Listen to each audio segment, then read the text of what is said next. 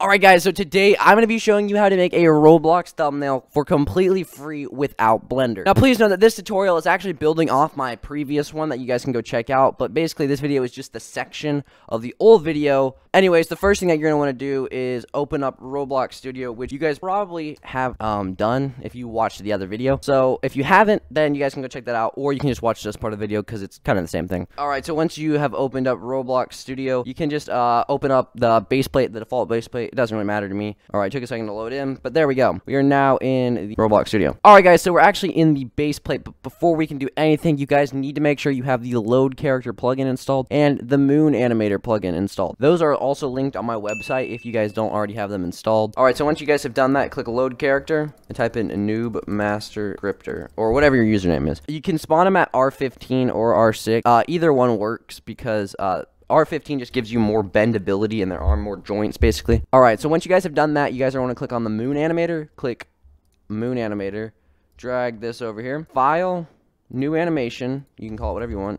I'm just going to call it that. Then, you guys are going to want to click on this plus button, click on the person that you're animating, which in this case would be him, and then click OK. So once you guys have done that, you have all of these different options to kind of move, edit, and rotate. So, now you're just going to kind of want to position your character however you want.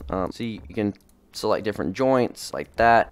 You'll get better and better at positioning. I'm not that great. I'm okay. So yeah, this is what our little positioning looks like.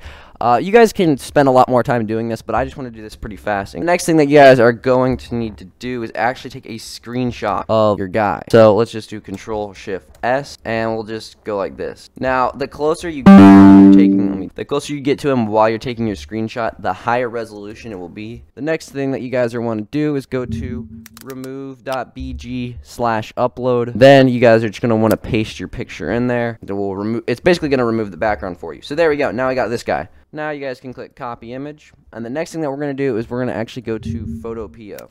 So we're going to create a new project. We're going to make sure it's 1280 by 720, and then click create. Now this is actually pretty much where I leave off after this part of the video in my other video, so if you guys want to go check that out, I definitely recommend doing that. But real quick, I'm going to just show you some text strokes that you can use on your character just to kind of make them look cool, I guess. So first thing you can do is, we need to go into full screen. First thing you guys want to do is right click your character, click blending options, drag this over here, so you guys can turn on bevel and emboss. I'm so stupid. Anyways, click this and then click contour. Then you guys can also add a stroke, and there we go. It looks kind of weird. You guys can change like the stroke down to 1 if you want. I don't know. Yeah, but that's actually what a lot of YouTubers do. Yeah, but guys, that's pretty much it. Make sure to go follow the rest of the other tutorial. This is just a simple little fix for not having Blender or not being able to actually render.